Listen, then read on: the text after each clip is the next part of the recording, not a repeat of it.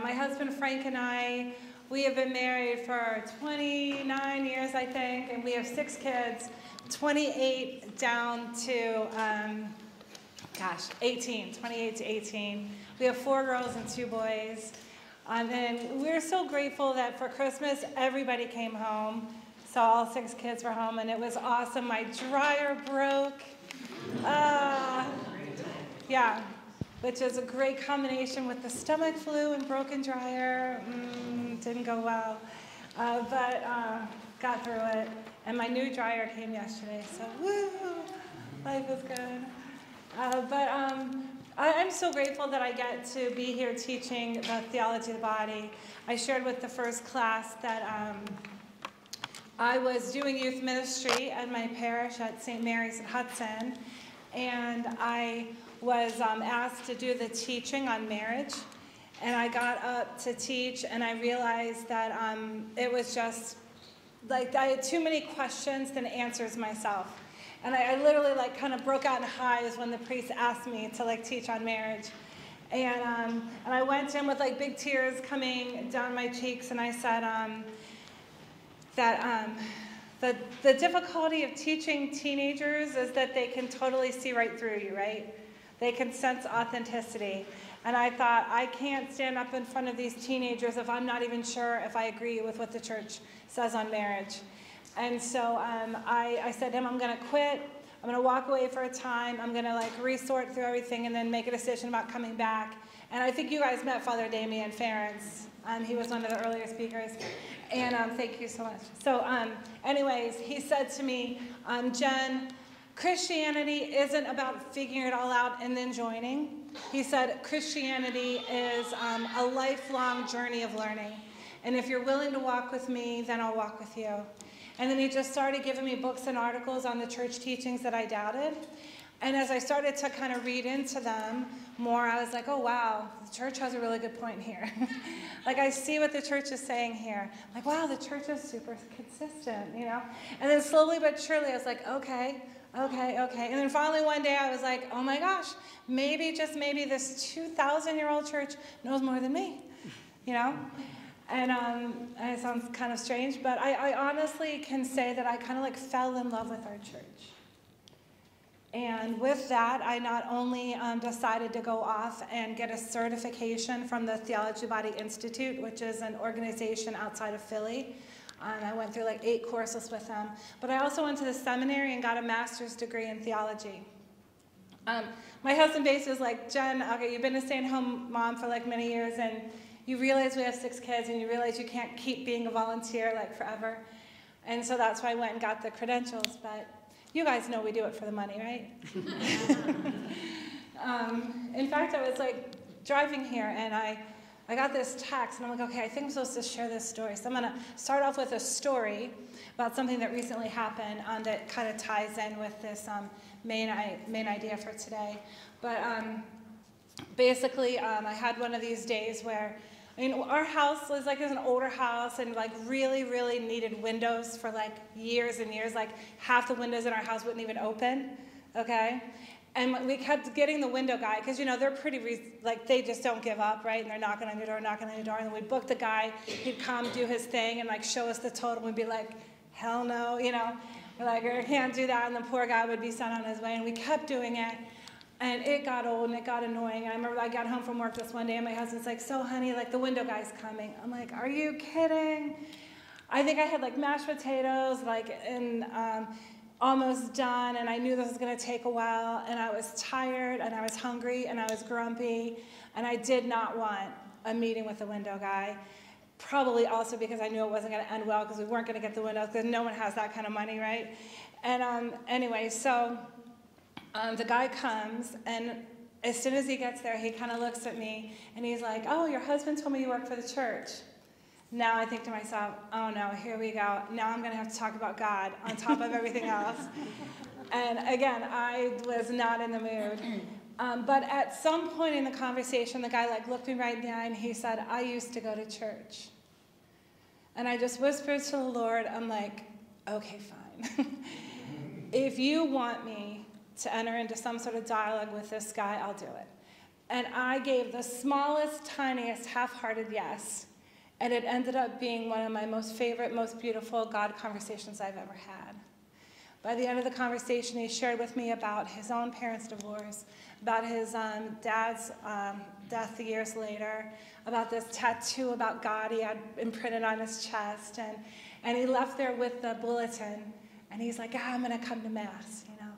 It was so cool. So the next day when I go to work, I decided to tell my women's group that story because I wanted them to know that when you're tired, hungry, grumpy, crabby, all of that stuff, and you give God this tiniest, littlest, half-hearted yes, he can do amazing things.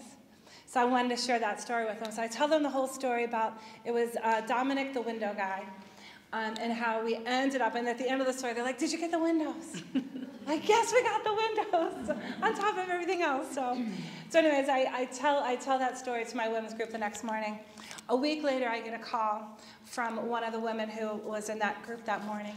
She goes, can you meet me at your office? I have a favor. I'm like, sure, no problem. And then we get there, and like, so it was a half an hour before class was beginning, and she asked to go meet in my office, and then we get down there, and she closes the door. And then I'm like, oh, no, what's going on? What does she need? Whatever. And now I'm kind of like on edge, whatever. She goes, I have a favor. And I already talked to Father Ryan. You guys, some of you guys know Father Ryan. He is at my nonprofit is on his campus at St. Basil the Great in Brecksville. So this was at St. Basil where this was happening at my office. And she goes, I already talked to Father Ryan. He said you're not going to be offended about the favor that I have to ask you. And I'm like, okay. And I'm thinking, what is she going to ask me?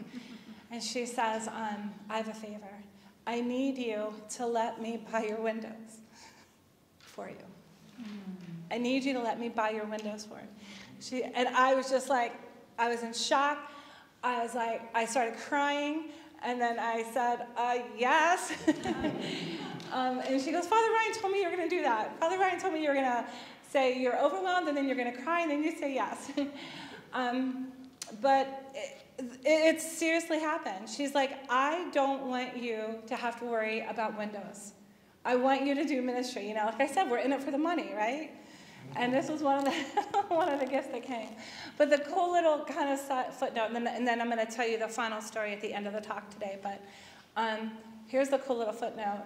I could not wait to get home to tell my husband that this woman was making a gift to us of $20,000 and was buying our windows for us. And when I got home, my husband and my son were sitting there, and I told them the whole story. I was so happy that my son got to hear a story of someone with such incredible generosity, right? So I'm telling them the story, and the class that we were in at the time was studying St. Edith Stein. And so I end the story by talking about these windows, and I'm like, Anne, the cool thing about it is that it's St. Edith Stein's feast day. And my son looks at me, my 18-year-old, he's like, Mom, it's not St. Edith Stein's feast day. I'm like, oh my gosh, I'm sorry, you're right, her feast day is tomorrow. He's like, yeah, because today is the feast day of St. Dominic. And I was like, what? So not only, God just wanted to put a little exclamation point on the end. So I got this unbelievable gift from this random Dominic the window guy, but it came on the feast day of St. Dominic. And so just yesterday, my windows got installed. So isn't that amazing? Amazing story of generosity. So to get us in the whole idea of the body and the recognition of the goodness and the beauty of the body, I gave you guys a handout. I want you to glance through that handout really quick. I want you to take a moment. I want you to think of the joy of Christmas 2023. I want you to think of some of the most amazing things that you saw, that you smelled. Are you thinking of them right now? That you tasted, that you heard, that you touched, that you did. I'm thinking of like activities, like move your body around. Are you thinking of some of those things? Okay, share one of them with the person next to you. Share one of those things, one of those awesome things that you tasted, smelled, saw, touched, whatever.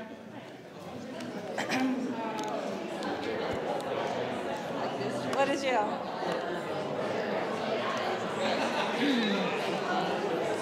I'm in the store over Christmas. Yeah.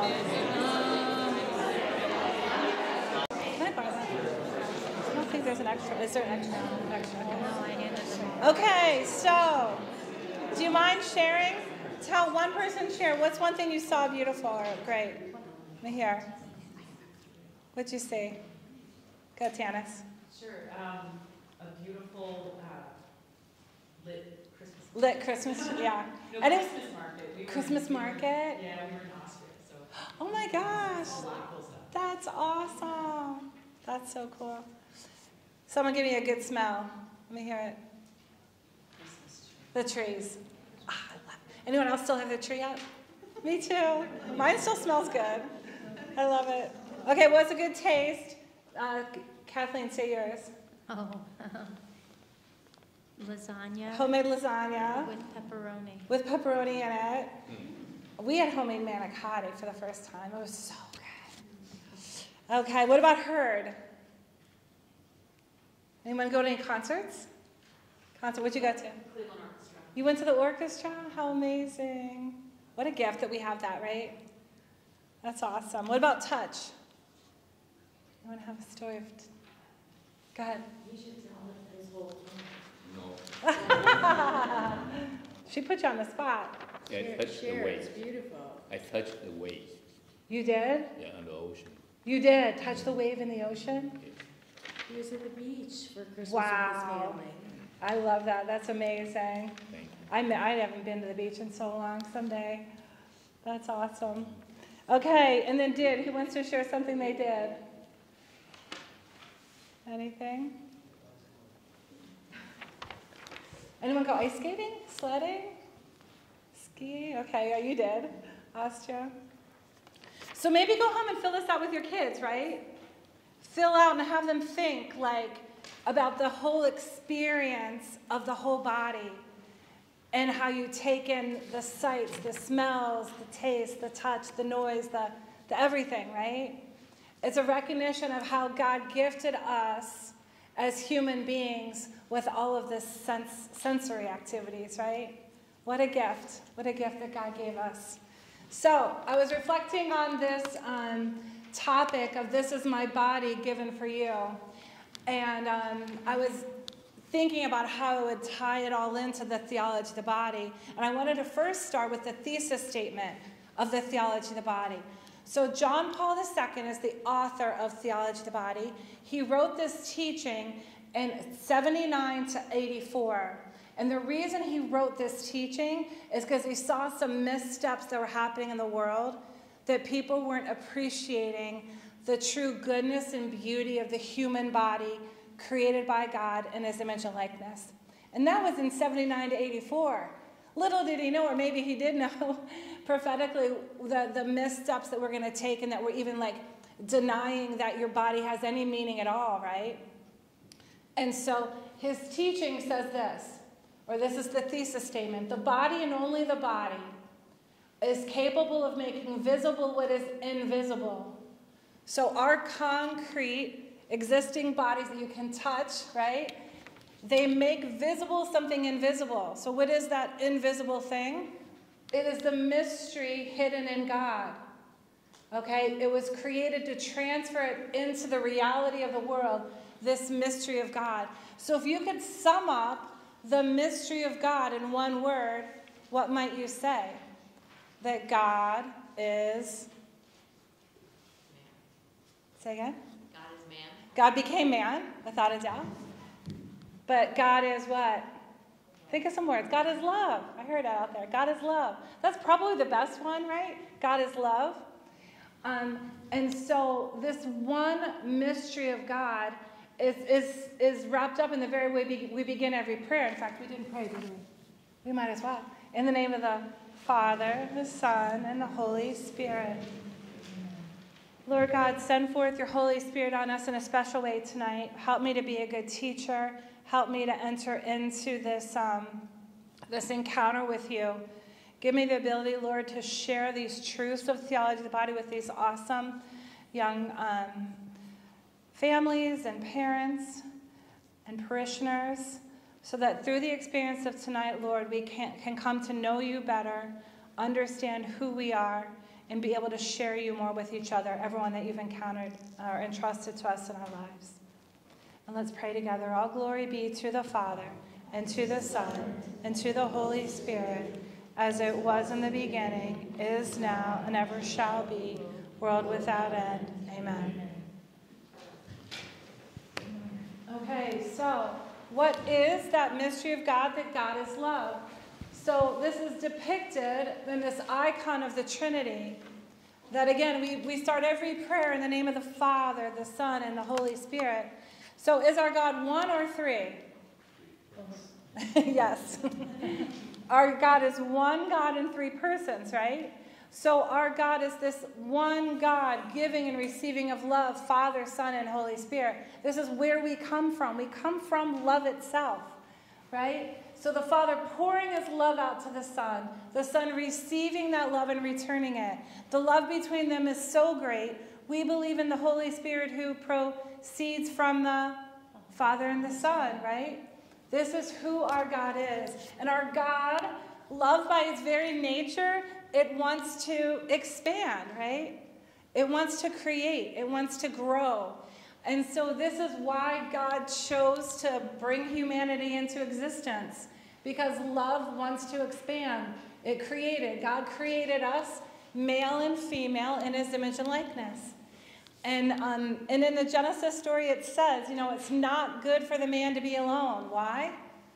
Because the purpose of life is to learn how to love. And the man had nobody to love, right? And so here we see in this moment, he sees that the male body doesn't make sense alone. The female body doesn't make sense alone. But in light of the other bodies, they can see that they're meant to give, right? They're meant to give and receive and give and receive. And as the man and the woman are giving and receiving of love, what sometimes can happen? Ta-da! This is a beautiful story of my friend Anna and Owen. They got married and they were struggling with infertility. They were so sad they wanted to grow their family, and they prayed and they prayed and they prayed, and they did a bunch of novenas to St. Therese of Lisieux. And guess when this little one was born? October 1st, St. Therese's feast day. And her name is Zelly. You guys know what Zelly is? Her mom. Yeah, her mom is Zelly. Beautiful. And the good thing about this is, do you see the imagery here? This eternal exchange of divine love becomes visible in the world in this eternal exchange of human love, right? This is a beautiful picture. And luckily for us, family life is so beautiful and simple and neat and tidy all the time, right?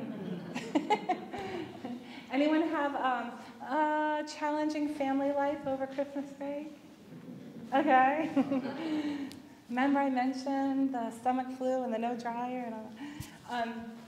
But no, it's beautiful and good and messy and difficult to get along. Sometimes we want marriage and it doesn't come. Sometimes we get married and it falls apart. Sometimes we stop talking to people for no reason, and sometimes for very good reasons, right? I was talking about this love of marriage and family life, and a friend of mine said, "Oh, that's nice for you, Jen. You have a husband and kids." He's like, "I never got married, and I always wanted to be married." And while we were talking, I felt like kind of like I could go here with him, and I said, "You know what, Tony, though? I bet God has placed a lot of people in your life in need of your love." The next morning, he texted me, and he said, "Thank you for our conversation last night, because it changed my worldview." He was stuck thinking about what he didn't have, and he forgot to think about what he did have. God gives a lot of us a lot of people to love, and it's just a question of whether or not we're open to let him draw us into especially those relationships which are harder to love, right? We all have them. In fact, the reason God puts hard people in our lives to love, because he wants us to grow in our ability to love. It's the most loving thing he can do, right? You guys with me? Okay, so, and you know what? And they're struggling again with infertility. So if you don't mind keeping them in prayer, Anna and Owen, they're a beautiful couple. So what I decided to do is I was thinking about this quote, "This is my body given for you." And we hear that as Annette said in the prayer, the Eucharistic prayer. And I found this picture of John Paul II. And I thought to myself, okay, he just received the Eucharist. And here he is looking at the Eucharist in the tabernacle. And I've heard it said that you can never say to the Lord, "I love you." The only thing you could ever say to the Lord is, "I love you too." Because we love because he first loved us. So as I was sitting with that, I got this idea, well then, I bet John Paul II, kneeling there in front of the Eucharist, could say to Jesus, "This is my body given for you too." Right? And so I thought, let's do that tonight. So tonight, for tonight's talk, what I'm going to do is I'm going to imagine us saying this back to the Lord. Okay? So maybe think of yourself as kneeling right next to John Paul, looking out at the tabernacle, and imagining the meaning of these words. This is my body given up for you. Does that sound good? Maybe it'll have a good, deeper insight into how we respond to the outpouring of God's love. And the reason I think that we can do this is because of this mystery. The mystery of the incarnation, right? It's only the fact that our God, our all-powerful, all-knowing, eternal God, creator of the universe, chose to make himself finite, step into time, and take on human flesh. This mystery then gives us the ability to know what it means to be human. To then try the meaning of our whole lives is to imitate Christ, right? Christ who gave himself for us. So now our mission is to figure out how God wants us to give ourselves back to him, right? This is our calling, okay? So on your paper there, if you could, let's go ahead and read this quote. Actually, can someone read it nice and loud? So you don't hear my voice the whole time. Go ahead. The incarnation of the Son of God, this is one. Please. The incarnation of the Son of God attests that God goes in search of man. It is a search which begins in the heart of God. If God goes in search of man, created in his own image and likeness, he does so because he loves him eternally in the Word, and wishes to raise him in Christ to the dignity of an adoptive son. God therefore goes in search of man, who is his special possession, in a way unlike any other creature. Beautiful. Have you thought of yourself as God's special possession? Do you think of yourself as God particularly loving you? Him seeing you, him doting on you. When you do things, he's like, "Oh, that was so cute the way you did that. I love how you did that. I watched you." I remember one time I was having a particularly tough day. Since I already talked about this, I might as well just dive in again. But remember I mentioned the stomach flu? So my mom visited, and she didn't feel well, and there ended up being a big cleanup. And I was down on my hands and knees. It wasn't what I wanted to be doing this morning. I had other things I needed to do. But there I was on my hands and my knees, and I was cleaning. And I had, earlier that day, pointed out the noise of a red cardinal to my husband, because I love red cardinals, and to me, they're always, you're nodding your head, you love red cardinals? To me, they're a nod from the Lord, like, I see you. And here I was on my hands and knees, and I was cleaning up, and I looked out the window, and I saw a red cardinal right in that moment, and I heard the Lord say in my heart, I see you. I see what you're doing. In these moments when we are giving of ourselves, especially in doing things we don't feel like doing, or things that are particularly more challenging, the Lord sees us. He knows us. He has a particular love for us. Anyone in here have more than one kid? Raise your hand if you have more than one kid. Do you remember the moment when you were pregnant with your second and you panicked? Why did you panic? Do you remember?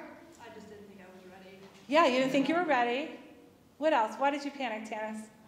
Just the overwhelming knowledge of what I already had to do for that person. For that first one, I got to do it again? Go ahead. I remember just thinking, like, how can I love this Yes. baby inside me as much as I Yes. love my first? That's what I was talking about.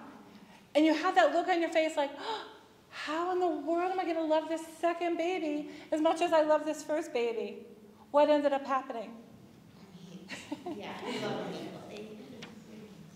Again, love by its very nature, it wants to expand. The more people you bring into love, love doesn't get less, love gets more, right?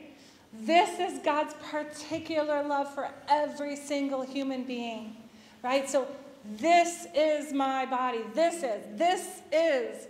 Each one of us have a unique, marvelous, incredible gift that the Lord has chosen to place in the earth. Have you ever, I have this quote, or this image. What's this moment? The moment when a unique, unrepeatable human being is about to begin. It's stunning to think about this. Do you know what the chances are that you exist?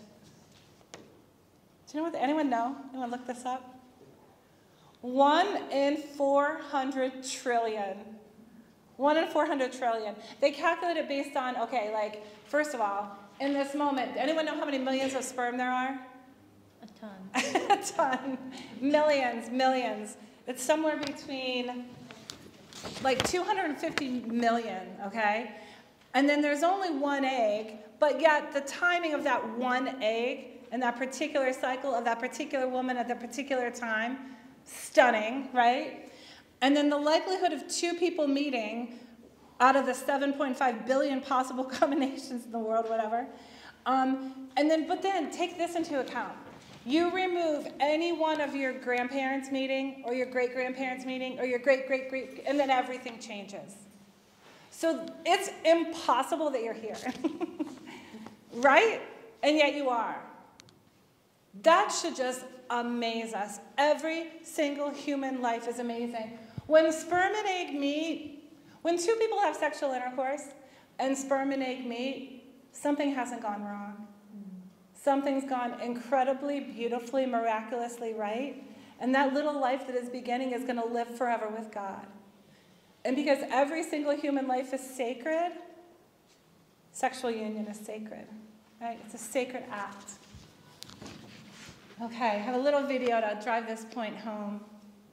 God is love. And what does love do? On my dad of 6, it creates. So love created space and time. Love overdid it, like love often overdoes things. To have all this be the stage where we meet him, and love put us at the center of space and time. Me at the center of this? I'm so small. Yeah, you are, physically. Spiritually? No. The mountain behind me cannot make a single choice. An ocean cannot love. My little girl, she was going to sleep the other night, and she said, why does the devil hate us? And I just said the first thing that came to mind. I said, I think it's because the devil hates God, and you look like God. And her jaw dropped. She said, I look like God. And as she said that, it struck me in a new way. Yes, you do. You made the image and likeness of God. We repeat these phrases till they mean nothing to us. Could you think about this for a second? You are made in the image and likeness of God. And when all this fades away, you'll still be around. You have a soul. You have an immaterial part of you that goes beyond all this. And again, this is one of those many things that more and more scientific research is pointing to this reality. Near-death experiences have been talked about throughout history. Now we document what happens when someone dies, very carefully. And not everybody has one of these, but of those who have it and come back, the stories are mind-blowing. Did you know that 80% of the people who are born blind, who have a near-death experience, come back, 80% of them vividly describe sight for the first time? Comparative color analysis, all sorts of things they wouldn't be able to describe unless they had seen it. That can't happen. unless there's something else going on about us. Man, it's incredible.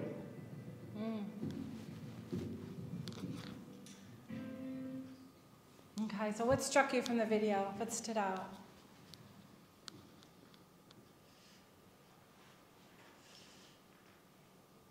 Did you know that about near-death experiences, that they could describe sight? Pretty amazing, isn't it?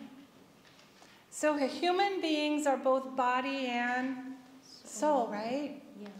We don't just have bodies. We are bodies, right? We are this what makes us human is that we're this unique combination of body and soul.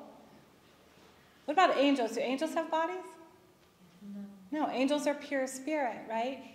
And even our friend Newman, does he have is he ensouled like humans are ensouled? No. Can Newman love? Yes. Yes. He can certainly show affection, without a doubt. I got to pet him at the break, and he looked at me, and he came close, and I pet him, and we definitely were feeling a connection, Newman and I. But can a dog choose to love and sacrifice for the good of the other like a human being can lay down his life for another? Not to the same extent, right? Human beings are uniquely created, body and soul, and our souls have intelligence and freedom, and they give us the ability to choose to love, to learn to love like God loves.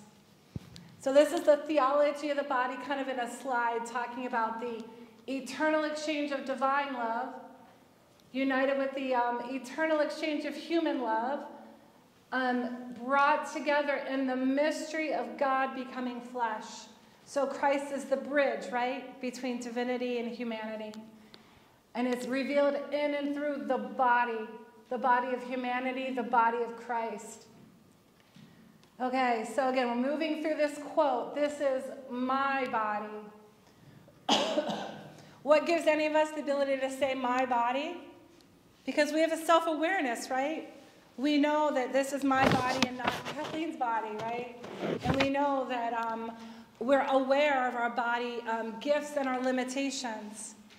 The things we love about our bodies and the things we want to change about our bodies. I have a little video to show about this very idea of our bodies. When they asked 50 people what they would like to change about their body, and the answers from the adults are very interesting, but then you'll get in the second half of the video the answers that the children give. And listen closely, because I probably should have turned the captions on.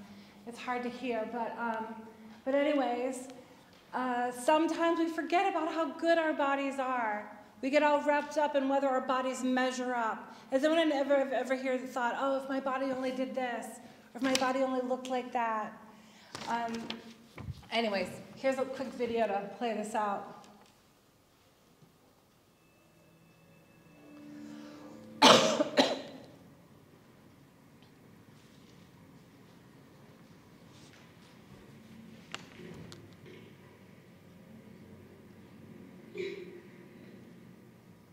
Thanks for joining us. Thanks for having me. All right, let's do this. Team Zebra, take one. Mark.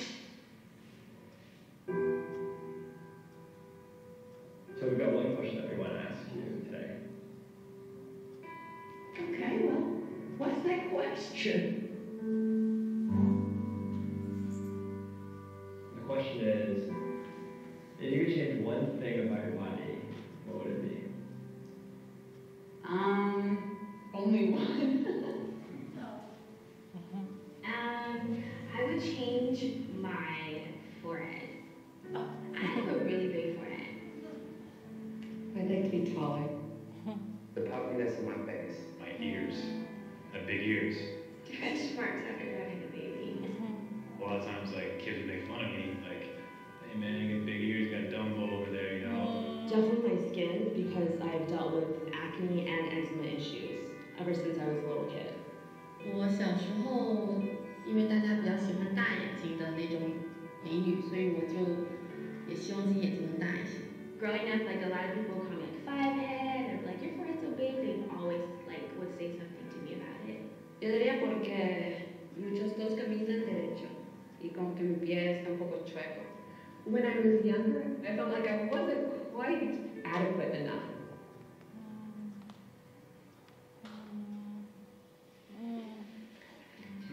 Can you sit on the chair?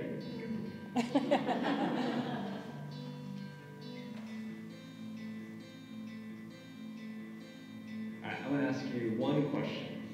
What's the question? If you could change one thing about your body, what would you change?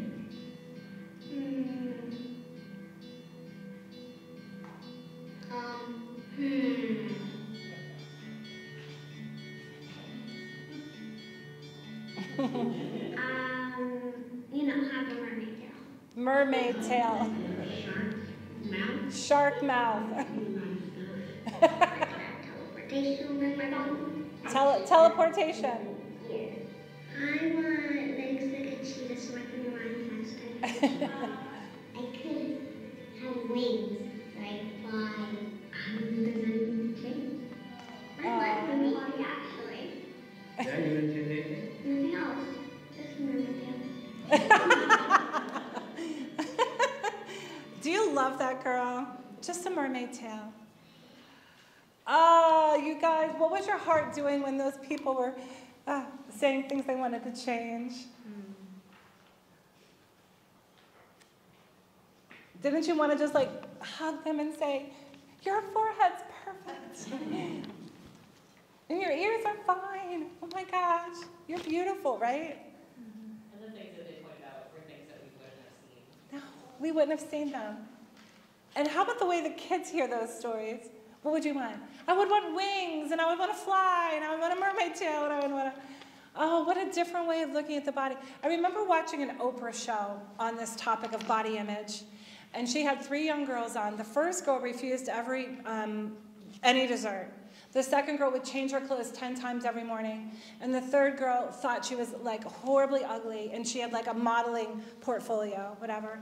And you see these 3 girls, and you're like, what is the mom saying to these girls, like that they're having these issues? And then they cut to the moms, and the moms are saying all the right things. They're like, I tell her to eat breakfast. I tell her outfit's cute. I tell her, you know, she's beautiful. But what was the issue? The mom wouldn't eat dessert.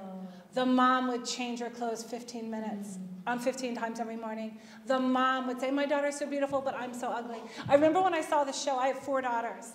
I called my friend Kelly immediately, who has 3 daughters. I'm like, Kelly, we can't just tell our daughters that they're beautiful. I'm like, we have to look in the mirror and say to ourselves, we're beautiful. And only in doing that do we give our kids the gift of being happy in our bodies. It's a lot harder, isn't it? But we have to do it. Go home tonight, stand naked in front of the mirror and say, behold, it is very beautiful. Sound good? No? No, but at some level, what really matters, what is the purpose of the body? What's the purpose of the body? Show love, right? Show love to the world. That's how we should measure our bodies. Is my body bringing love to the world? Rather than all these other crazy ways, you know? Don't you love the picture of my son? And the glory of his body? My daughters are like, oh, Mom, you show that picture at your class? Sam? He doesn't have clothes on, Mom. That's not okay. I'm like, yes, it is. It's good. It's beautiful. It's good. Like, oh, the sweet little baby's body. We have a newborn back here, 2-month-old, right? Patrick. Yeah. How beautiful to revel in the beauty of God's given design of his body, right? Okay, so let's read this quote. Someone nice and loud who's willing. Go ahead, Tanis. In our bodies, we are a mere speck in the vast created universe, but by virtue of our souls, we transcend the whole material world. I invite you to reflect on what makes each one of you truly marvelous and unique. Pause. Will you go home and do that? Will you go home and say, Lord, what makes me marvelous and unique? And write it down. and spend some time journaling on it. Go ahead. Only a human being like you can think and speak and share your thoughts in different languages with other human beings all over the world. And through that language, express the beauty of art and poetry and music and literature and the theater and so many other uniquely human accomplishments. And most important of all, only God's precious human beings are capable of loving. Okay, so tell your kids, especially if you have a lot of kids, this is what makes you unique. This is the gift that you have. God's given you this especially for you to bring to the world. And it's revealed in and through our very bodies. You want to hear a crazy story? At St. Hilary, I taught a class, and there was a girl in the classroom that had a half of her arm, 10 minutes, okay, half of her arm on one and half of her leg on the other. And I'm talking about the goodness and the beauty of the body and how it's created. And then when we talk later on about in heaven, in the second coming, there'll be a resurrection of the body, and the deaf will hear, and the lame will walk, and the blind will see, and all that, and everything will be restored. This little girl raised her hand, and she's like, well, what if we like our bodies like they are?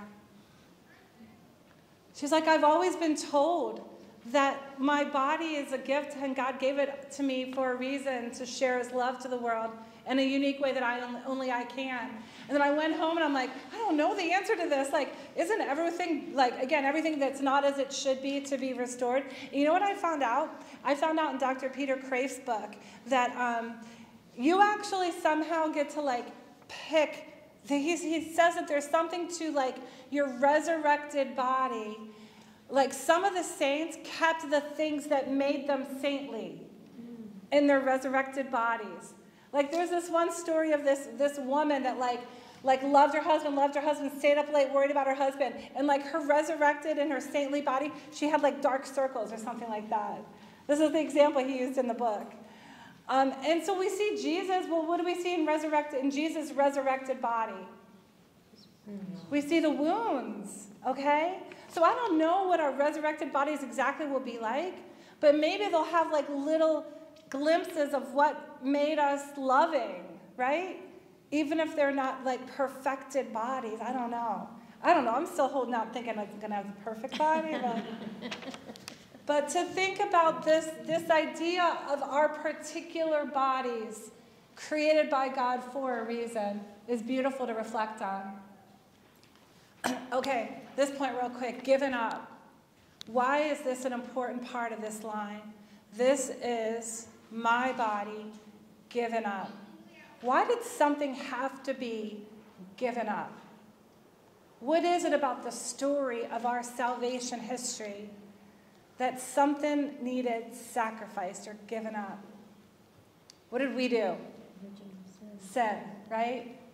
Because of sin, there needs to be a restoring of what was lost, right? And so that's why there needs to be a giving, a sacrifice, an offering. And this is what Christ did for us. So because of the fall, just briefly, what is the fall? The fall is basically where we didn't trust God. God had said, I'll give you everything. Free reign of the garden and man and woman loving it, giving, receiving love. That was the original plan. But we didn't trust God. We went and we did what we thought was best for us. And this is the original sin. And I'll tell you, it's the same today as it's ever been. Anytime I think I know better than God, I'm falling back into this trap of the original sin. And so with this rupture, now that there is the man and the woman are no longer naked without shame. But this is the reason that God came. He lived, he died, he suffered. He lived, he suffered, he died. He rose to restore everything that fell apart. So here's the quote I have on this. It's the third one there in your handout. It is in the Eucharist that the Son, who is one being with the Father, offers himself in sacrifice to the Father for humanity and for all of creation. In the Eucharist, Christ gives back to the Father everything that has come from him. Thus, there is brought about a profound mystery of justice on the part of the creature towards the Creator. Again, all the rupture is restored. Okay. Man needs to honor his Creator by offering to him in an act of thanksgiving and praise all that he received. Man must never lose sight of this debt, which he alone, among all the other earthly realities, is capable of acknowledging and paying back as the one Creator made in God's own image and likeness. So we are the ones that can really offer this back. At the same time, given his creaturely limitations and sinful condition, we are incapable of making this act of justice towards the Creator. Had not Christ himself, the Son, who was one being with the Father and also true man, first given us the Eucharist. The Eucharist is the center of everything. Again, the Eucharist is where we came from, where we're headed, the very meaning of our life. It is the mystery that orients everything about this whole story of salvation. So it's only because of the Eucharist can we participate fully in this redemption. Right? Anyone have anything that they don't love about this world? Give me one. What don't you love about this world, other than stomach flu? What else? War. What? War. Violence. War. The news. Cancer.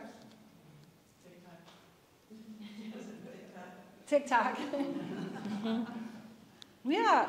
You guys, we live in a hard world. We live in a horrible, difficult world. There's accidents, there's disease, there's broken relationships, there's addiction. It's not easy. And yet, somehow through it all, God is working out redemption. And not only that, but he has invited us to participate in the redemption. Has anyone in here ever gone through something really, really hard and something good has come from it? What's that mystery called? Anyone know? Get a bonus point if you get it right. Starts with a P. The Paschal. You guys got that right? Who knew it?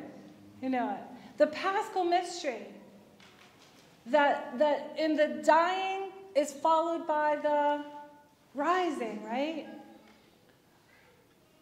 That when we unite our suffering with Christ, good will come from it. And how do we know that to be true? Because of the resurrection. And so every single little mystery in our lives of suffering, if we unite it with Christ, God can bring good from it. Okay, so to wrap things up, how much time do I have? You've got 5 minutes. 5 minutes. Or less. Okay. Okay, so you guys remember, how did they tell Jesus was dead on the cross? What did the soldier do? He pierced the side, right? And when he pierced the side, what poured out? The water and the blood. And sacramentally, the water represents baptism, and the blood represents the Eucharist. So this, in Mary at the foot of the cross, represents the church, and this is in some ways seen as this beginning of the sacramental life of our church, right? And when we see something coming from the side, that should remind us of what else came from the side. Eve, right? So I put this slide up to recognize this idea of there's something so mysterious about the mystery of creation, male and female created for love, and life comes from this love, and the mystery of redemption. Because of the fall, we need to restore that's lost. And this happens when the new Adam and the new Eve give their yes to God, and then all of the brokenness is brought to healing and wholeness and back in union with God and with each other. Does that make sense? You with me? Yeah, beautiful. Okay, so to wrap this up, this is my body given up for you. Why for you? Why for you? Because it's always about communion, isn't it? It's never about isolation. It's never about just solitude. In fact, it wasn't good for the man to be alone because we're made for love. We're made for love with God and with each other. And just like when little Patrick came into the world, he's like opening his eyes and he's looking around because he knows he can't do it on his own, right? And that's why mom realized she can't do it on her own. She needs dad, and dad needs mom, and mom needs dad, and they need everyone. They need a community around them of learning how to love. And right away, this little baby is looking for clues. Like, who am I? Why am I here? What's going on? How can you get, who's the one that gives me what I need, right? This is life. Life is about communion. It's what we're made for. I have a cute little video to make this point. Hi, Dad. Sure. Okay.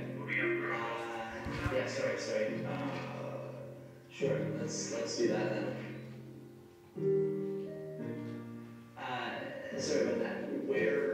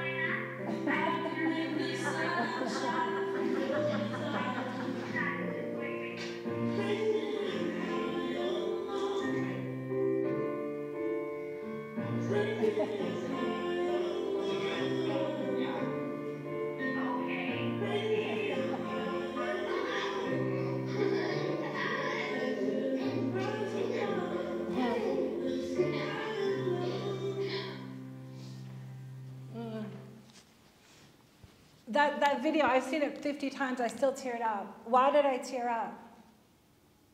Because of the great lengths a daughter went to spend time with her dad, right?